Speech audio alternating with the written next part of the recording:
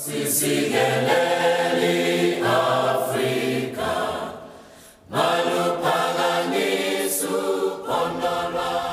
Mandela standing inside the cell that once held him prisoner. And Mandela walked out of prison with a lesson for living, saying to walk free is not merely to cast off chains, but to live in a way that respects and enhances the freedom of others.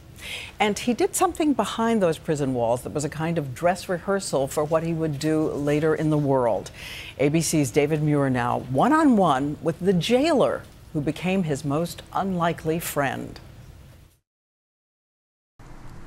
Christo Brand peers out over the water to the former prison on Robben Island, where he first reported for duty at 18. They informed us that we're going to meet the biggest criminals in the history of South Africa. Nelson Mandela was 60, already in prison for more than a decade, still forced to sleep on the floor. The young jailer's family was Afrikaner, the party that famously and fiercely supported apartheid. But when that young jailer met Mandela, he met an elder who would treat the young white man with respect, and the jailer would slowly offer the same in return. Christo Brand told us of one of Winnie Mandela's visits and her request. She said, "Please, can I just show Mandela from a distance?" I said, no, just leave the child. No children allowed, not even Mandela's precious new grandbaby. What Winnie Mandela didn't know was that while she waited in a holding area, that jailer had secretly brought the baby to Mandela. It was just tears coming out of his eyes. And no one ever knew? Nobody knew.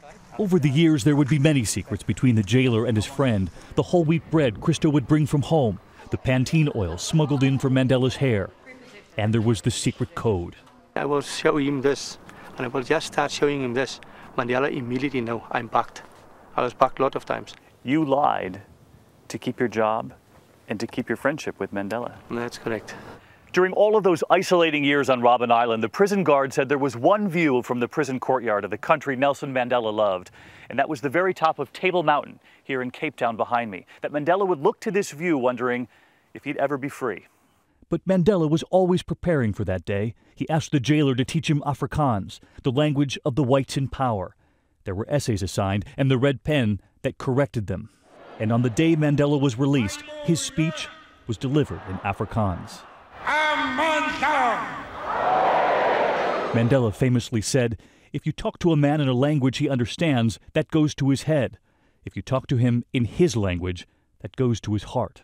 That's what he did. And that's what he was strive for, and that's what he was live for, and that's what he was fight for while he was in prison, to have people live in peace.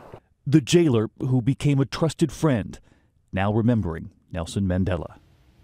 That most unlikely friend, the jailer standing on that hill with me in Cape Town, overlooking Robben Island and telling me that he'll never forget that bond they formed.